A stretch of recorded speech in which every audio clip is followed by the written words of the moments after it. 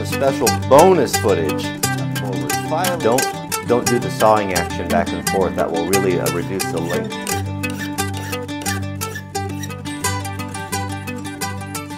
Boy, if you're here, you found the special bonus footage. Filing pry bars. Yeah, this is good stuff here. So I'm going to use again, remember when I talked about how nice it is to have a little machinist vise in your carpenter bench for doing jobs just like this. This is a perfect example, removable and very nice. So this here is a tool that needs to be pretty sharp. We don't want it knife sharp or so sharp that it's going to be brittle and the edge break off, but we want it to bite into the wood. We want it to be effective. People overlook sharpening these things and overlook sharpening tools.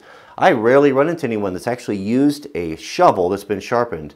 You wouldn't believe the difference. You know, coming from a wildland background, sharpening tools and keeping them sharp, one of the required tools for Forest Service is to have a file in your pack. They're constantly sharpening and actually wear them out. And it's just not done very often.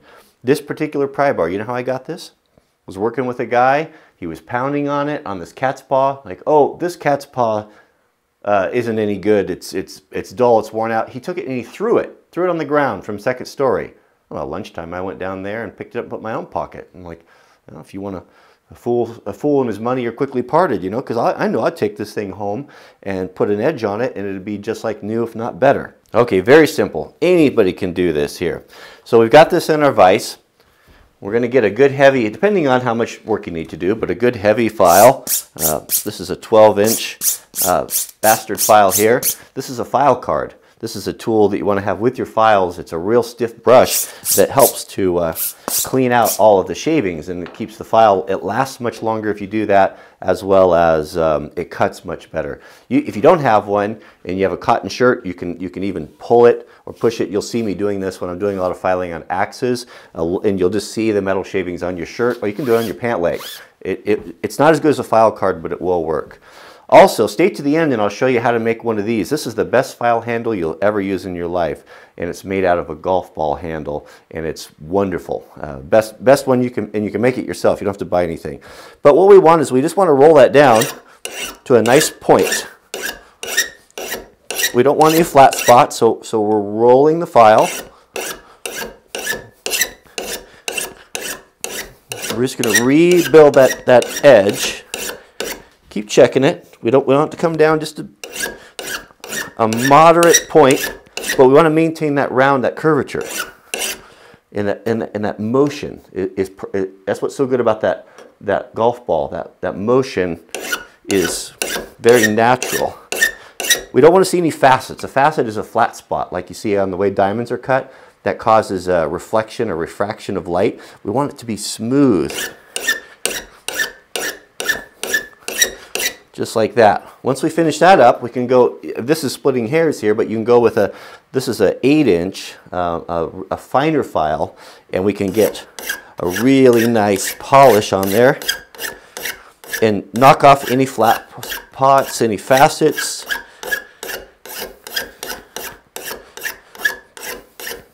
Just like that. We'll turn it and do the same thing here. You can see a little bit better from the angle. Let me show you the difference here. So you can see there.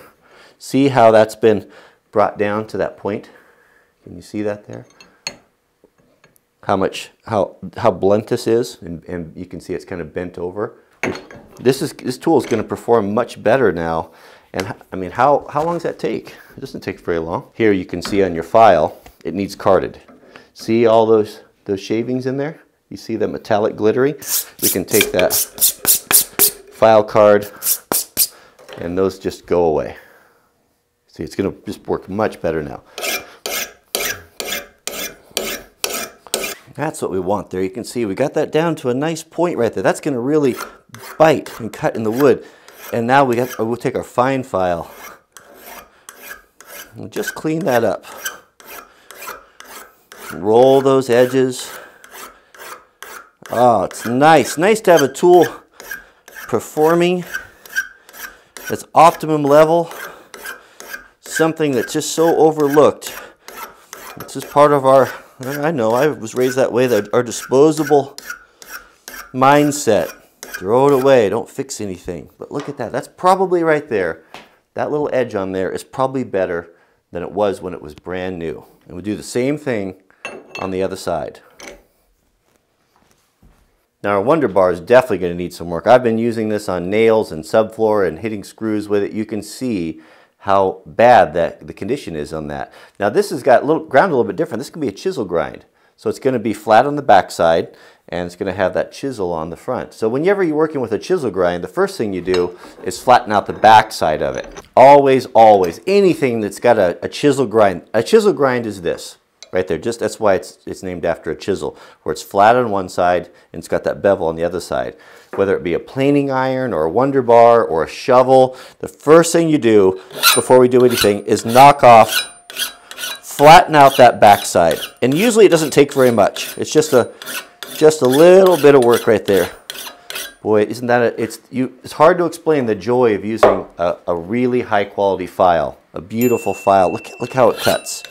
And it's just, you can, with the light there, you can just see the shavings rolling off of it. Oh, it's just one of those wonderful experiences. It doesn't take very much. You can see right there, we're flattened out really nicely. That's all we need. So now we've got to deal with this chisel. So this is very simple.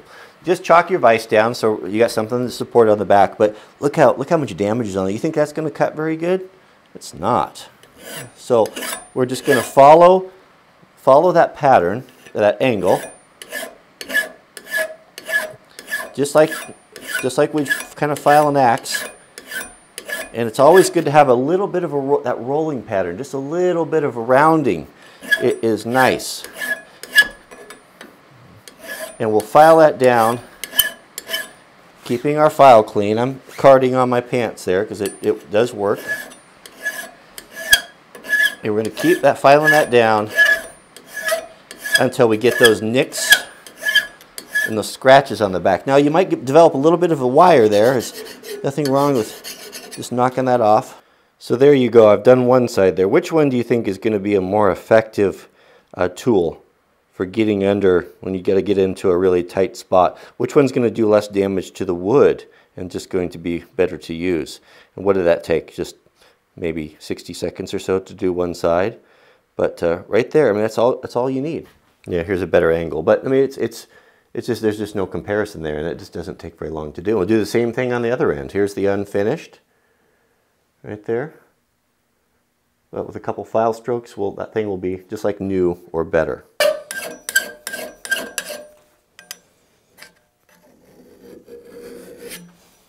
There you go. One note on filing. Make sure when you're filing, you always push a file only on the cut stroke. They're designed to cut forward. Don't do the sawing action back and forth. That will really reduce the length, or the longevity and the life of your file.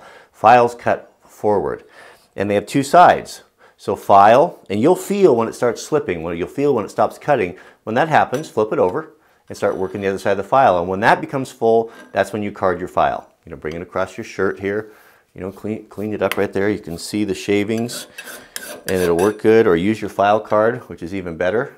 But the reality is sometimes you don't always have that.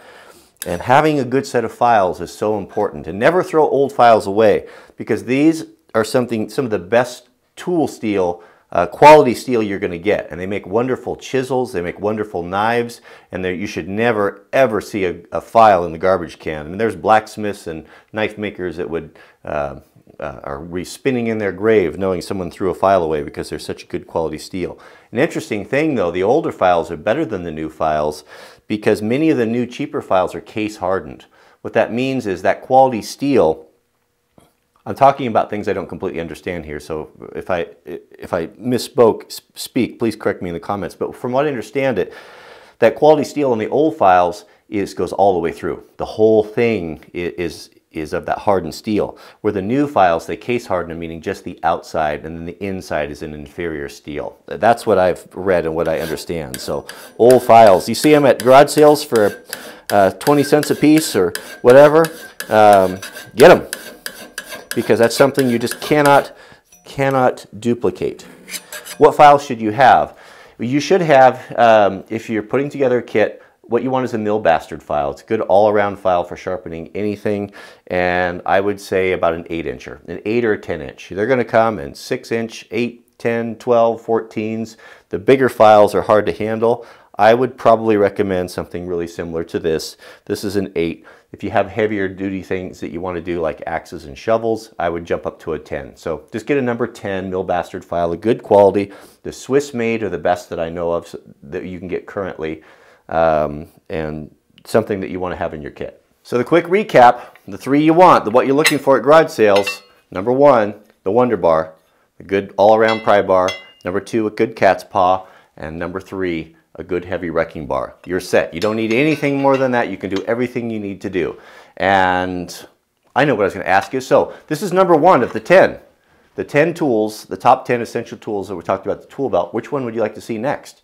Should we cover hammers? Do you want to cover tape measures? Do you want to cover the speed square, chisels, philosophy behind those things? There's a whole video on all of those, and I enjoy doing it. It's just amazing to me how much there is that that a person's got to learn, that you pick up over the years. You take it for granted. I really become aware of that when I'm working with my son. All of these things that I just assume are just automatic, you can't. Basic things like that. So my wife has been really good, and she's been really pounding on me lately. It's like, you need to cover these things in detail, because she moderates the comments and goes through and answers a lot of the questions. She's seeing what you guys are saying, and it's like, don't skip the details. We want to know what's the reason for this and what's the methodology behind it. If we have a guy that hasn't worked in the trades like I have, you don't understand these things. You know why? We're going to spend our hard-earned money on pry bars, and we go to the big box store and there's about 50 different varieties. Which one do I need? Which one do I get? So this kind of, well, hopefully this will help make a right decision. So thanks for watching, and we'll see you guys on the next video. So as you may have noticed, this wasn't actually part 2 or the second tool. This was a breakout section, a 1.1 I'll call it, because we needed to expand a little bit on pry bars. Who knew that there was an entire video in pry bars? So you want to make your husband, boyfriend happy? Go to wranglermart.com and you can pick out lots of these tools. They're not expensive, but they're great stocking stuffers, and they're a good way to start someone building their kit. You don't have to put together everything at once, but a little bit at a time, and before you know it, well, it takes a lifetime to collect an entire set of tools. And hopefully you'll be able to have a nice set you can pass on to your kids. So like so many people, we don't have to start from scratch. Part 2. So I asked in the video, we've got 9 more tools, the essential tools in the tool belt. Which would you like to see next? Should we cover hammers, the difference between framing, waffles, smooth face, different styles, finish hammers, the different types of claws, tape measures, speed squares? Oh, there's so much to talk about. Let me know in the comments what you'd like to see next, and I will make that video today, and we should be able to get it uploaded tomorrow. So if you haven't already, I invite you to click the thumbs up. It's a way that you can support the channel, and we really appreciate it. And if you'd like to follow the project, if you'd like to see more modern homesteading, I invite you to subscribe by clicking on the button on the right. So thanks for watching, and we'll see you guys on the next video.